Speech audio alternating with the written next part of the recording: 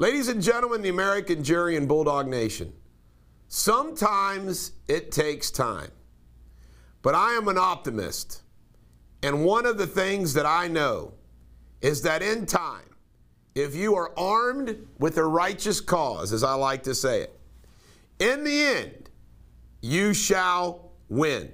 You shall overcome. Sometimes it looks bleak. And some of the topics that we have today prove that point. There has to be absolutely no question, as time goes out, truth. For example, everything they threw at Trump, the lies about the Russian hoax. And I have been preaching, and you know this from day one, that when the truth comes out as it relates to all this vaccine crap, it is going to blow up in all of those vax pusher faces. So, along those lines, over 50% now believe that Joe Biden went too far on pushing the vaccine. I can tell you right now, that was not the numbers long ago.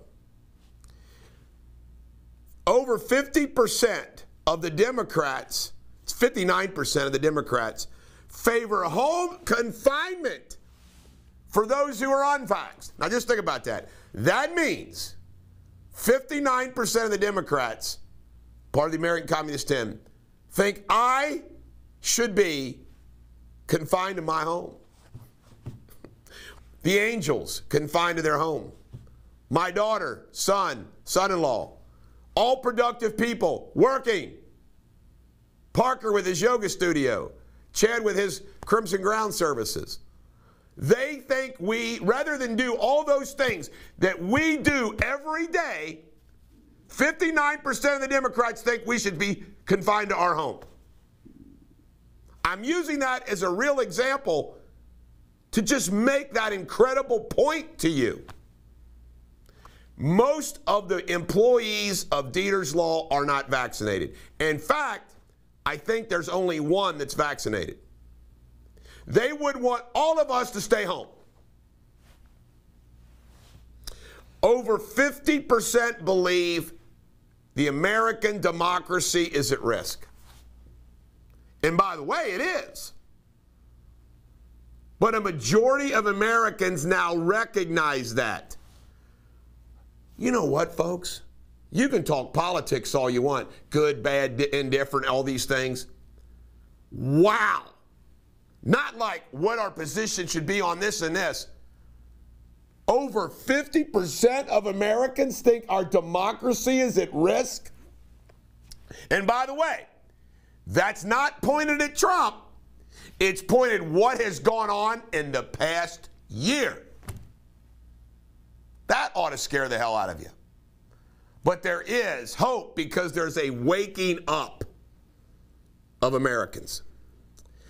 In 2021, there was a 14-point shift between Democrats to Republicans in the country, the most since the early 1990s. Folks, I just want all of you to know, I and you cannot stand and do not trust the Republican establishment. This cannot be just about Republicans. They have failed us as much as the Democrats have failed us. It needs to be about like-minded Republicans. Trump Republicans is who we need to elect to office. I think back when George Bush, 43, had 2 years with a Republican Congress. He didn't solve crap. Didn't solve crap. Warnock, Georgia United States Senator, thinks Republicans are anti-Americans. Anti-America. There is an old saying that you can't overplay your cards. The American Communist 10 has overplayed their cards so bad. A Wisconsin judge has found that ballot drop boxes and ballot harvesting is illegal. Amen. Should be. Drop boxes. You know, some public place where you put in votes and ballot harvesting, going around and getting people's ballots, making sure they're filled out. My goodness. Globalists doubled. You want to know? It's the oldest adage. Follow the money. It's always about the money.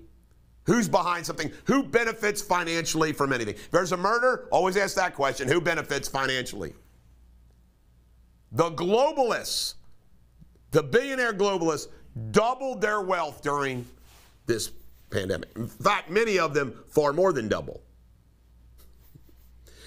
White supremacy, according to a Michigan Democrat, was the cause of the Texas Synagogue attack. And folks, the guy who committed the Texas Synagogue attack is a known criminal that was allowed to come into this country through New York and head to Texas and do that. There is a fable which applies to this day and age that we live in with Adam Schiff, Chuck Schumer, Nancy Pelosi, Joe Biden, and the whole American Communist tin apparatus. And it's the boy who cried wolf. Remember the parable? The boy kept saying, wolf, wolf. The wolf didn't come. It was all a lie. So when the wolf really did come and he yelled, wolf, wolf, wolf, everybody, bad things happened. These folks have been crying wolf for 5 years now. 5 years. Nobody's listening anymore. There was a story, forget somebody else, ended up getting $125 million in COVID dollars. I don't know how the hell does that happen? 125 million. You know what's funny about that? I bet you they're still unhappy. No question about it. I bet you they're still unhappy. I bet you all those millions didn't solve their life problems. Hillary Clinton's people tried to convince one of Epstein's island folks who ran the show to sign something attesting to the fact, an affidavit, that Bill was never at the island, which we know would have been a lie. Oh my goodness. Can't we finally just take out Bill and Hillary? Finally?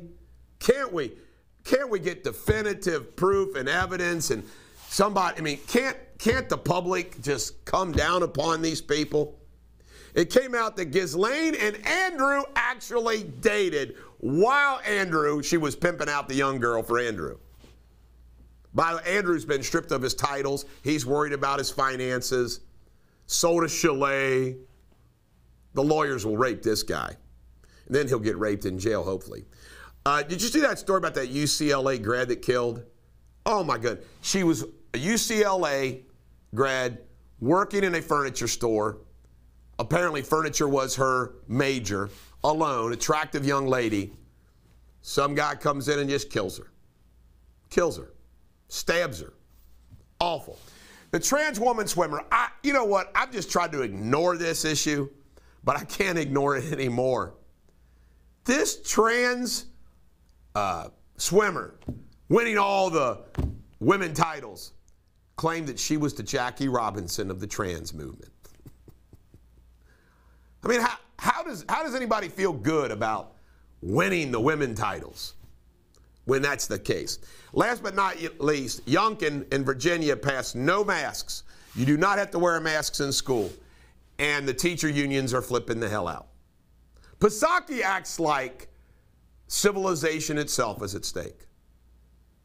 Meanwhile, stadiums, because they're a member of the American Communist Den, fill up every weekend for the playoffs.